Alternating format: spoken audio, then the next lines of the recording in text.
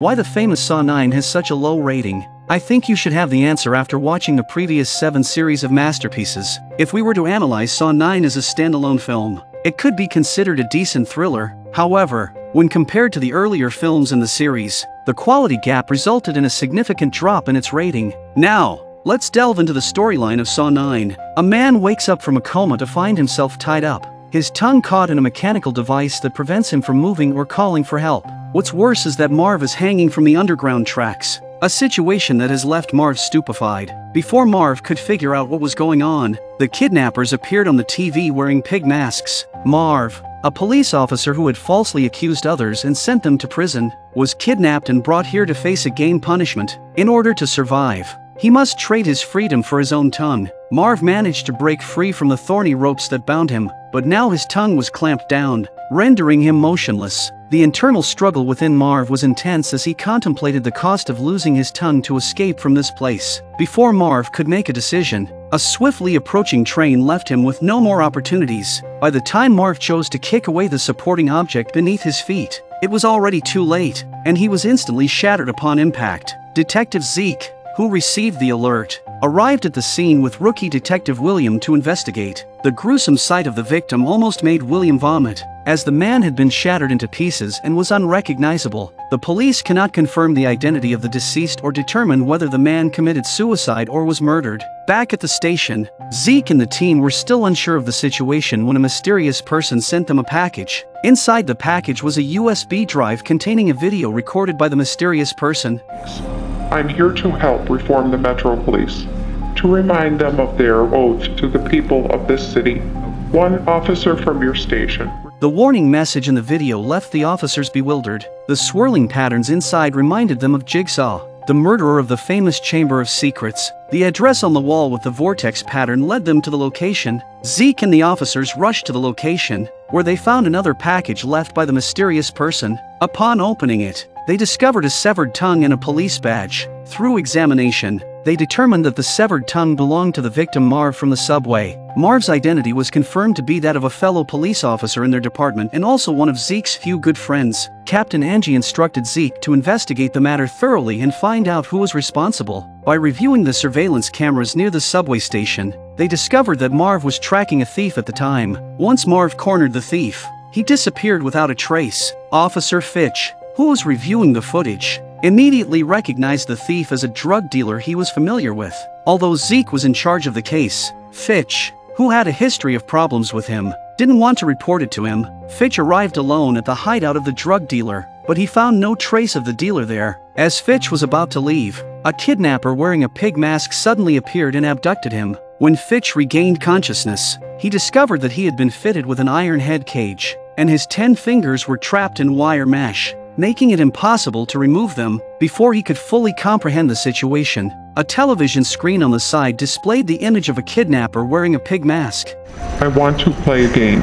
Hello, Detective Fitch. It turned out that years ago, Fitch, in the line of duty, had impulsively shot and killed an innocent driver who had spoken disrespectfully to him. Now he was about to face the punishment of a game. The water level in the sink would rise to the level of a copper wire 90 seconds after flowing through the pipes. If Fitch couldn't free his hands from the wire mesh before that, he would be electrocuted to death. To survive, Fitch had to bite down on the switch on his mouth to activate the motor device. The pulling force of the motor would directly sever his fingers. In order to survive, Constable Fitch had to do what he was told. However, despite enduring excruciating pain from the severed fingers, Fitch didn't manage to escape within the 90 seconds, and the electric current struck him, causing instant death. Soon, the police received another package sent by the killer, containing a video with a message that urged the police department to reform and reflect. The police immediately rushed to the location where the video was recorded. Inside a car adorned with a vortex pattern, they found another package with severed fingers and a police badge. The badge number confirmed it belonged to Detective Fitch. Fitch's accident reminds Zeke of an accident that happened back in the day. At that time, Zeke had requested backup while pursuing a criminal, but Fitch, who was nearby, ignored his call for help. As a result, Zeke was shot and nearly died during the chase. Zeke's father, Marcus, who was the head of the department, saw his son repeatedly requesting assistance without anyone coming to his aid. He vowed to hold those responsible accountable. Fitch couldn't hide his guilt. and Marcus immediately sensed it. Marcus confronted Fitch and began to pummel him until other officers intervened and stopped him. If it wasn't for the other officers stopping Marcus in time, Fitch would have been dead by then. This incident further fueled the animosity between Fitch and Zeke. Officer William expressed his doubts about the case, questioning why the killer only sent packages to Zeke and not to others. Maybe the murderer is Zeke's enemy. Following this lead, Zeke took William to a church where he found his former partner, Peter. Years ago, Zeke's partner, Peter, had covered up the misconduct of another officer by directly killing a witness and making it appear as an assault on the police. However,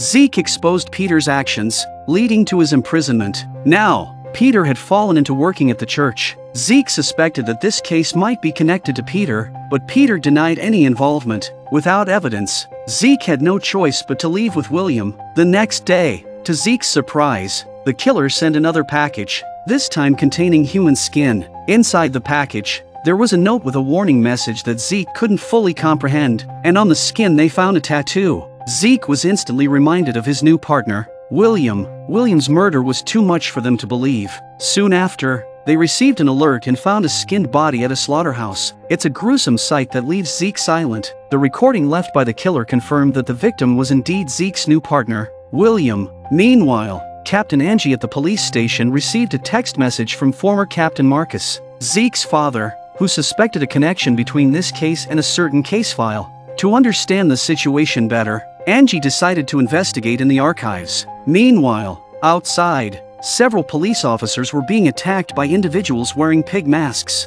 but they were not being abducted. Zeke was puzzled about the killer's intentions until he remembered the warning message on the note. More bodies to drop. I'll take your head. Angie, you're the head of the department. Angie. It dawned on Zeke that the killer's current target was their captain, Angie. When Zeke called Angie, he couldn't reach her. Even the phone lines at the station were jammed and inaccessible. Angie came to the basement of the police station to investigate the case. Not knowing that she was in danger, a dummy with a pig's head mask scared Angie and she drew her gun. The door behind her closes, and it's too late for Angie to get out. Soon after, a smoke bomb was thrown into the archive room, filling it with thick smoke. The phone lines had already been cut. The overwhelming smoke caused Angie to lose consciousness. When she woke up, she found herself bound, with a white cloth covering her face.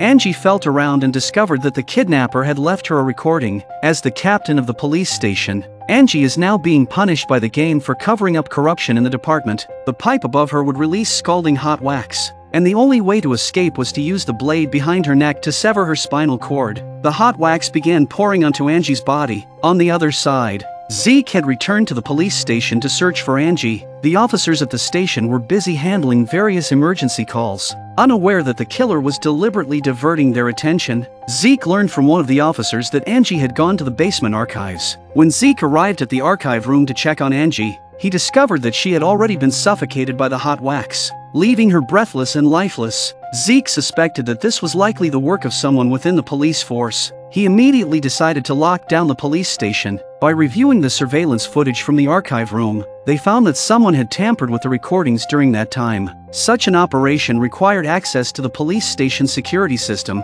In other words, they could track down who was responsible by examining the login records for that day. Strangely, they found Zeke's former partner Peter's name in the login records. The officers were puzzled because Peter had been dismissed years ago due to past incidents. So how could he still have login privileges? To uncover the truth, Zeke went to the church to find Peter. However, upon arrival, Zeke was abducted by a person wearing a pig mask. When Zeke regained consciousness, his hands were already shackled. Help! The captor had left a saw on the floor, but using it to saw through the shackles seemed impractical. Zeke noticed a hairpin on the ground, and with its help, he successfully opened the handcuffs on his hands. It was then that Zeke discovered Peter, his former partner, also bound in the room. He quickly woke up Peter, who was unconscious. At first, Zeke thought that Peter was behind the events at the station, but his perception changed when he found a recording on Peter's person. The recording contained the voice of the kidnapper, revealing that Peter was also being punished in the game for killing a witness years ago. Peter's only hope of survival lay with Zeke. Zeke had to choose between saving Peter or witnessing him suffer the consequences for his past actions. Before Zeke could react, the game was already in motion. as two openings on the mechanical device in front of Peter lit up. Glass bottles on the conveyor belt were being crushed inside the machine. The crushed glass is directly blown out by the strong wind. Peter can only use his back to withstand the damage caused by the glass shards.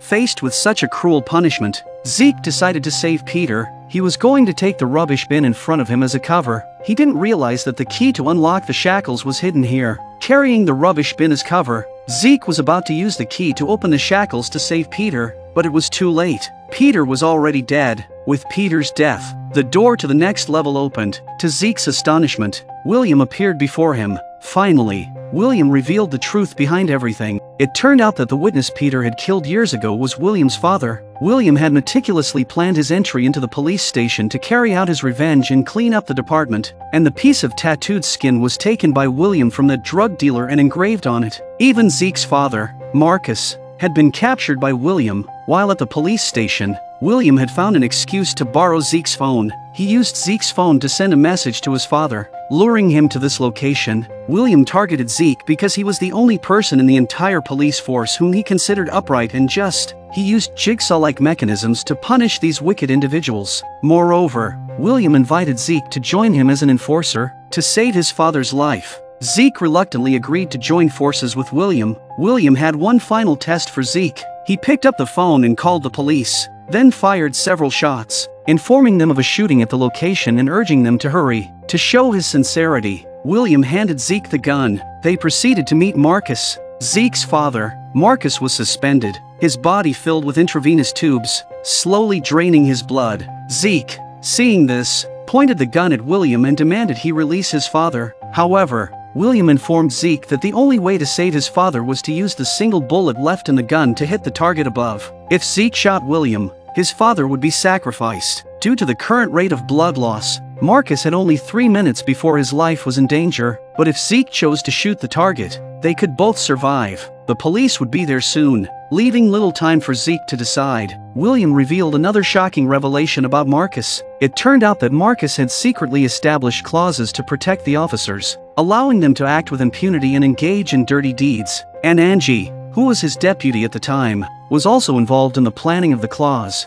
Faced with this difficult choice, Zeke chose to save his father. His father was released, and William prepared to escape. Marcus told Zeke to leave him alone and let Zeke capture William. Zeke rushed into the elevator and mercilessly beat William. As the police prepared to forcefully enter the room, the cutting machine accidentally severed the switch on the door. As the mechanical contraption inside the room was triggered, Marcus was once again suspended. When the police stormed in, they found Marcus hanging with a weapon in his hands. At that moment, Zeke quickly rushed out to intervene and was also subdued by the police. At that moment, the spotlight in the room suddenly turned on and shone on Marcus. Marcus' hand with the gun was forced up by the mechanism and aimed at the police. Faced with the threat of a weapon, the police made the decision to shoot, and Marcus died on the spot.